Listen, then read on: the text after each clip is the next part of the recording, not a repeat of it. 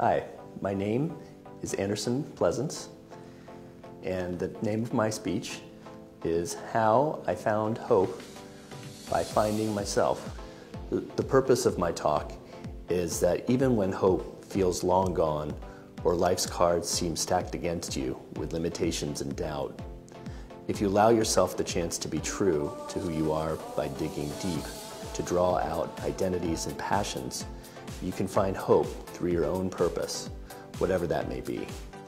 I can't communicate as easily with others for obvious reasons you can see right now. But one day I woke up one morning after a long, constant struggle with depression and all these lost thoughts within, and I allowed myself the chance to express myself and be true to myself, regardless of the barriers in my way. That one decision has led to an identity of my own called Andy Signs on YouTube. And from that platform, I've gained the confidence to realize more of who I am. And now, I may not be 100% sure where my path will take me, but I'm 100% sure that this path I'm on is true to who I am.